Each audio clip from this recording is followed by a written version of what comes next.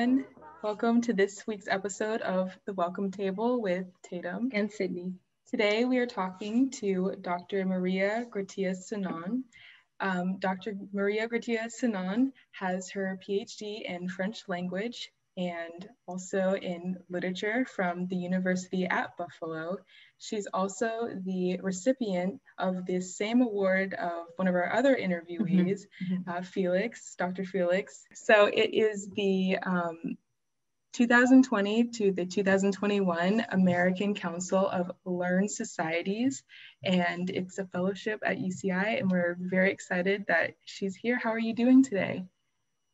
I'm doing fine, thank you. Good. How are you? Doing well. You know, week 10, so you know, we're getting there.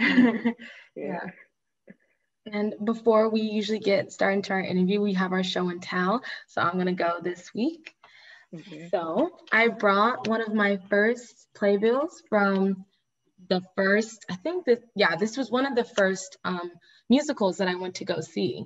So it's Wicked. I'm sure lots of people know Wicked, but yeah, it's one of my favorite musicals. I love it so much. And yeah, I kept the playbill, and since then I went to go see it like 2 more times and a couple more musicals in between here and there. So yeah, that's my item. That was in Irvine, or you traveled to New York City? Yeah, I went to go see it at the Pantages Theater, which is in LA. Hollywood. Very cool. Yeah. Very cool. Thank you. What did you bring to share with us today? Well, I brought this painting. I don't know if you can see it. Oh, wow. That's beautiful. So my mom, she went to Senegal a few years ago, and she visited Gorée Island. I don't know if you're familiar with Gorée Island, but basically that's where the slave ships departed to the Atlantic. So there's a lot of tourism there. So they went on the island, and then they went where there's the door of no return. That's where once the slaves passed that threshold, they could never kind of come back. That was the last time they were on African land. So before they were kidnapped and enslaved. So when she visited, she brought back this painting, and we love collecting African art because we don't live in Africa anymore, but whenever we have an opportunity to collect, we love any type, really. So what I really like about this one is that it's made of sand. And so I was noticing there was some texture there. Yeah, definitely. Some red soil, sand, and then there's some gray, shades of gray, and then there's black, of course. But I don't know if you can see, but it's basically just a picture of a drawing of a mother and child, and you see how the connecting of mother and child showcase here. And so I thought I'll share some African art because we don't get to see enough of it. Yes, that's true. And so I thought I'll share a little something from home. That's beautiful. It is.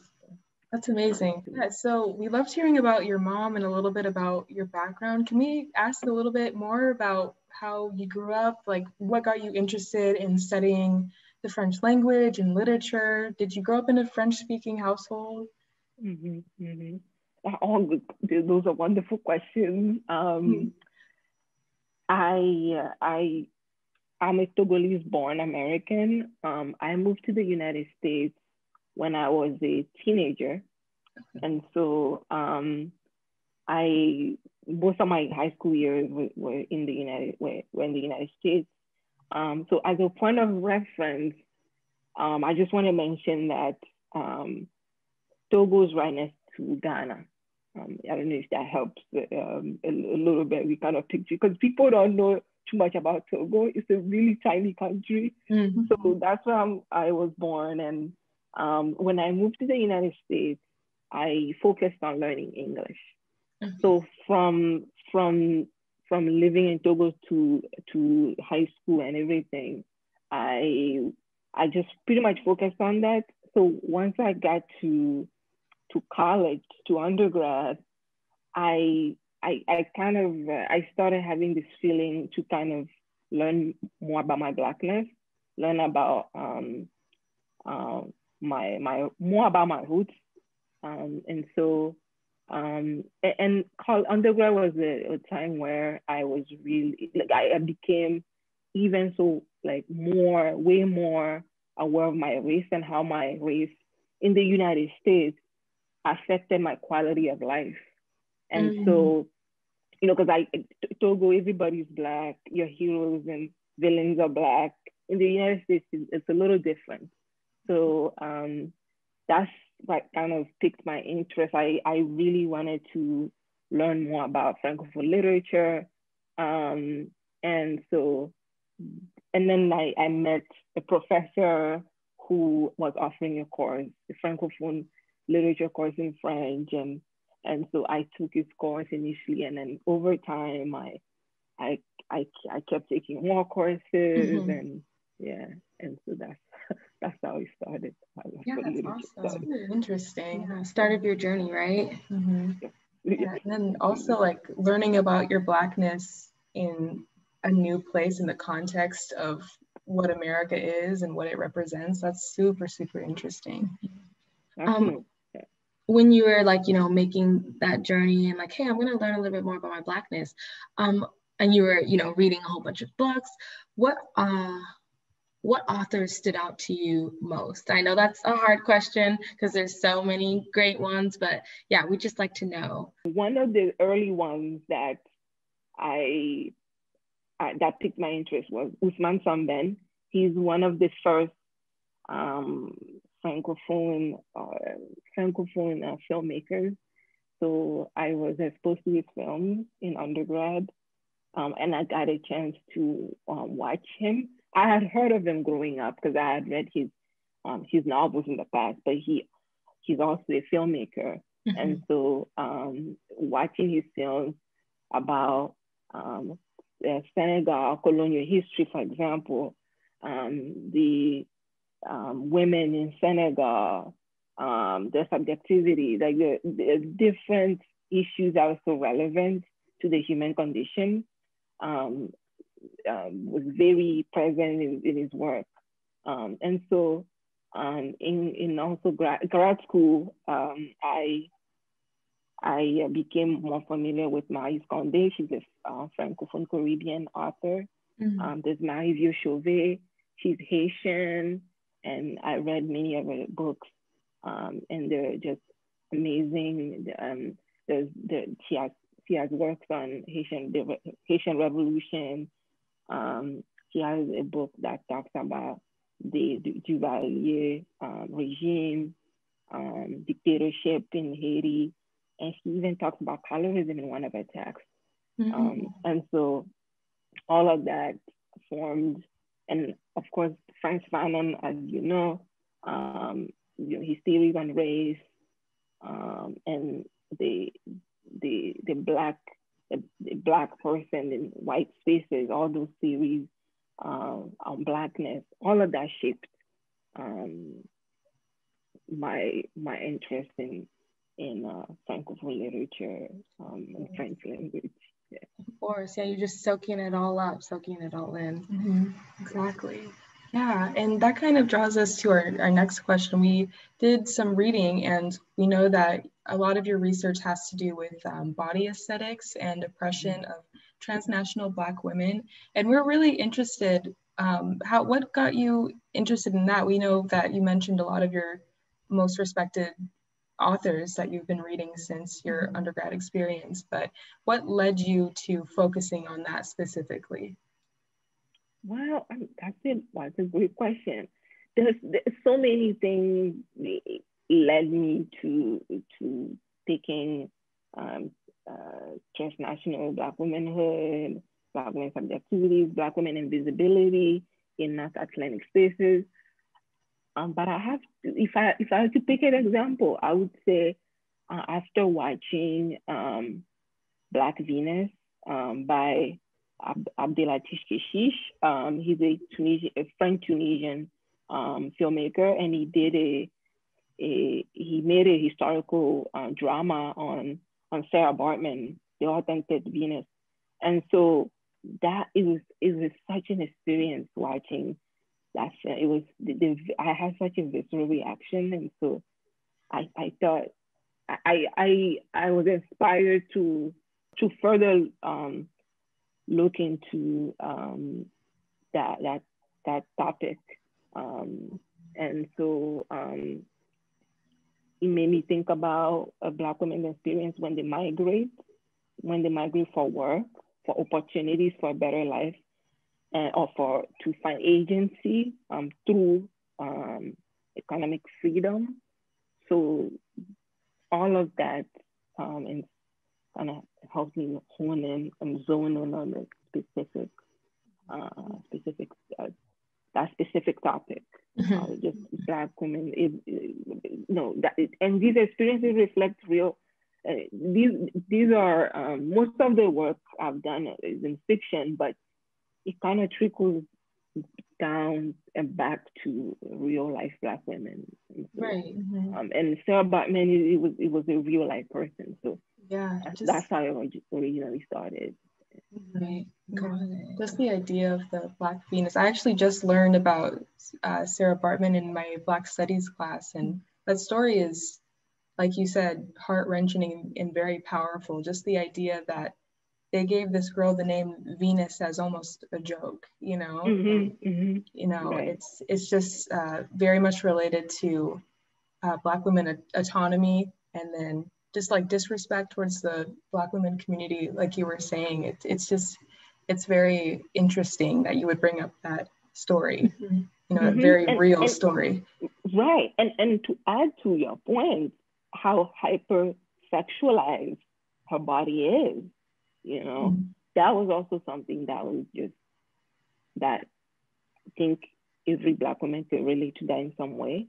Yes. But to see a display on a screen in such a way was just so shocking. I don't even know what adjective I can use really, but it was just wow. It was really, really surprising. The extent at which that happened. Right. Honing in on that, it's obvious to us, but why is it so important to research and talk openly about transnational Black womanhood? First, I believe that there's not enough research done. I think what I believe, I should say, that most of the people who talk about Black women are Black women. We need more, and so it is as if Black women who contribute or have contributed so much to history around the world. Sometimes they're overlooked. Their stories are overlooked. So I thought I'll contribute in a way, in a small way, to Black women's stories, Black women's subjectivity that needs to be more visible, because it seems as though the world tends to just categorize them in a kind of hypersexual, or keeps them in a position that she's unable to kind of like graduate out of. While there's the Black women themselves, whether in fiction or in real life, that are doing the work, that are creating a community, building community, to lift each other up, or to heal from traumas. But we don't, there's not enough. We need to see that more to inspire each other, but also the younger generation, representation, the proper visibility that really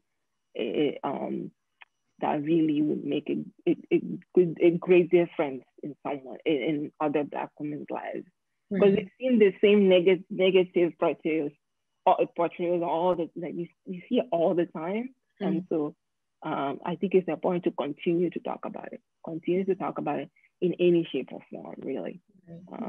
And so that's why I believe it's really important to talk about transnational Black women, domestic Black women, the ones in the United States, immigrant Black women. So, there's all types of Black women. They all deserve that visibility. When we're talking about it now, like I just get kind of chills sometimes, because for so long, like I feel like it was just, even still today, it seems like we're always fighting this overhanging this negative little umbrella around us, right? And it's so difficult at times, but in conversations with people like Tatum and people like you, it makes me feel a little bit better that like someone else understands and we can talk about this openly, like how we're doing right now. So thank you for that. Yeah, and that boils down to doing that corrective work that you were talking about.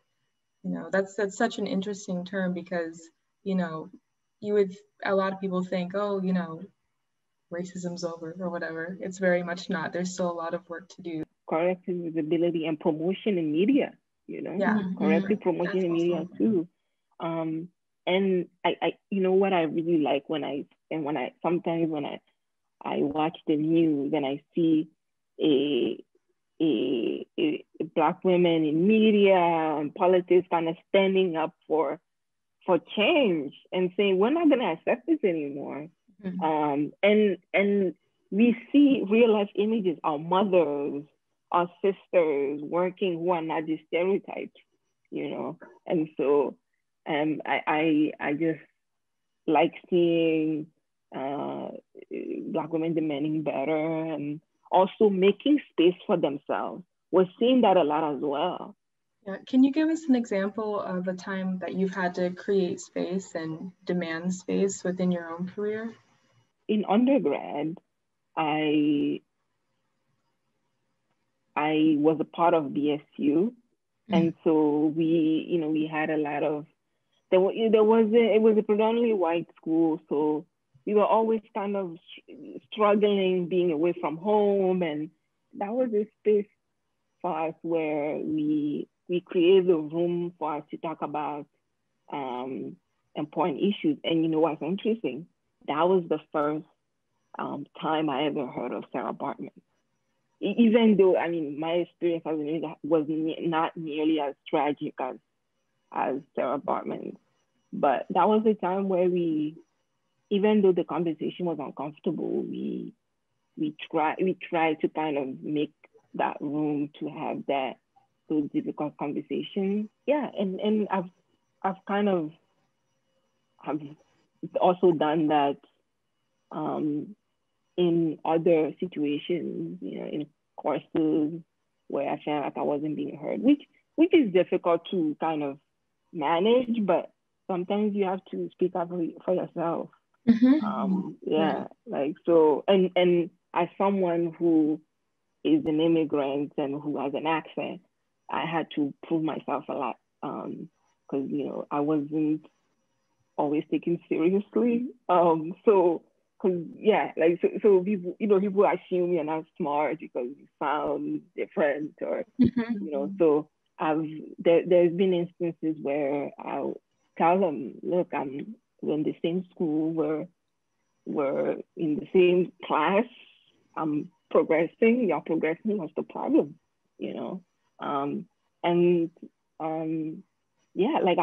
I was, when I was in undergrad, also I studied abroad, and there was a bit of that happening with my colleagues were from different backgrounds, and I said, we're all here, why pick on the person who might be different from you, so it all depends. Like I approached them about it, and I think over time they saw that maybe they needed to maybe reevaluate how they talk to people that were not from the same background. Thank you for sharing that with us, of course. You're so wonderful. We're so happy to have you here at UCI.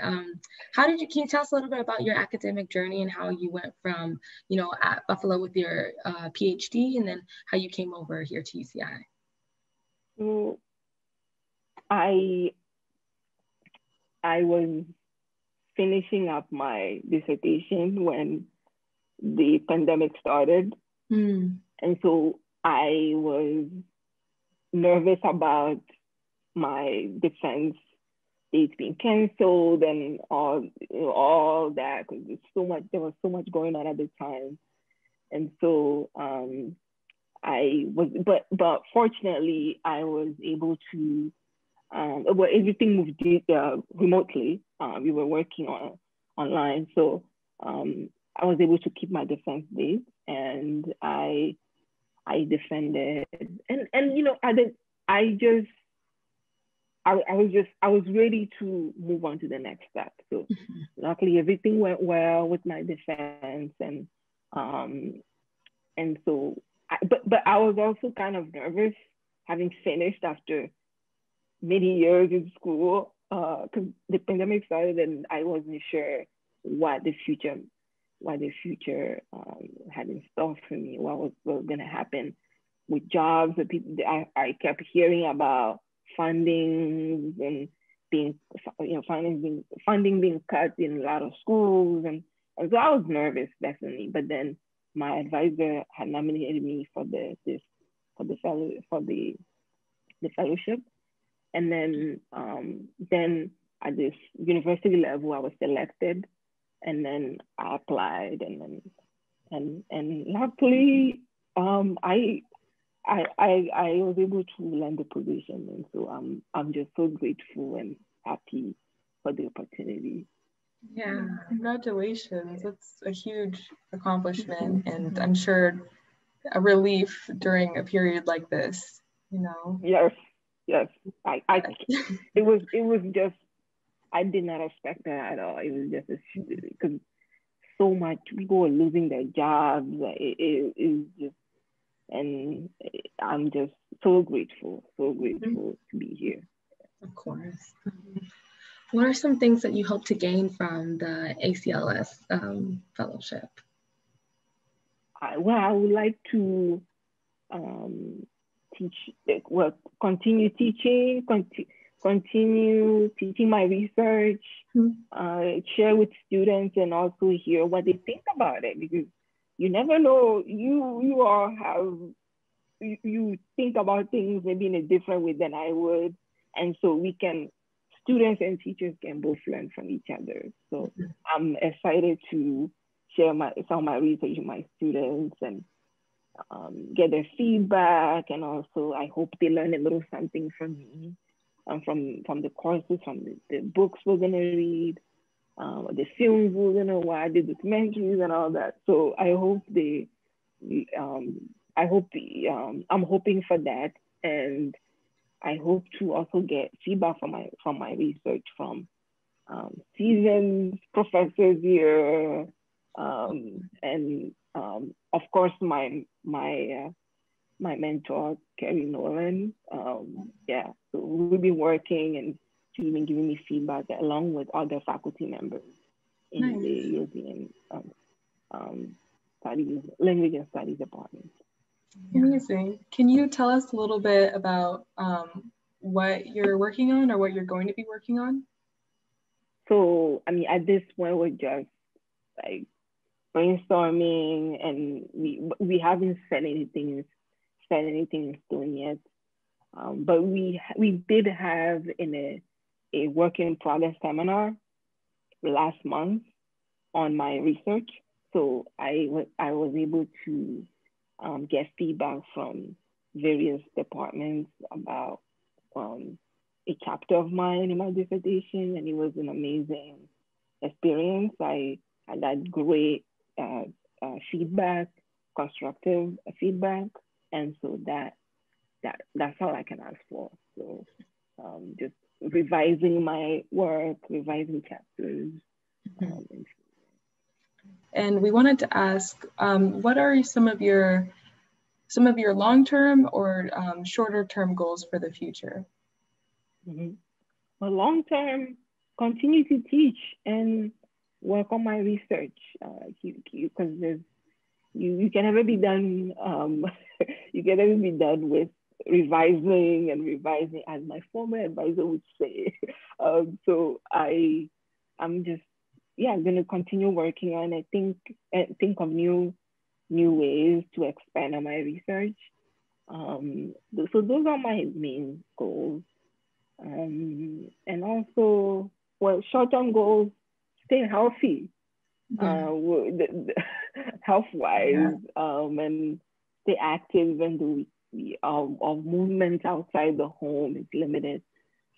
Maintain a healthy lifestyle and this mental health. Those are very important, because without great health, you can't function well.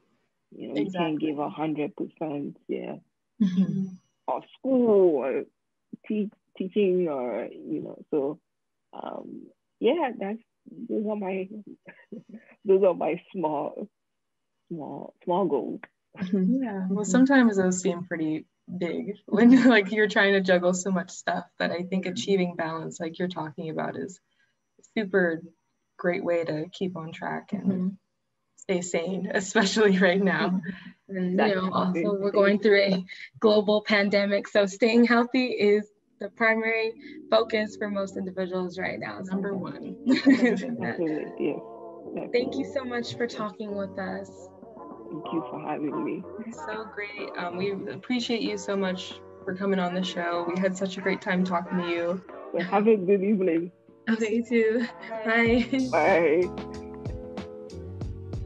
Thank you guys for again joining us for another episode of The Welcome Table. This has been Sydney and Tatum, and we'll see you guys next time. Bye.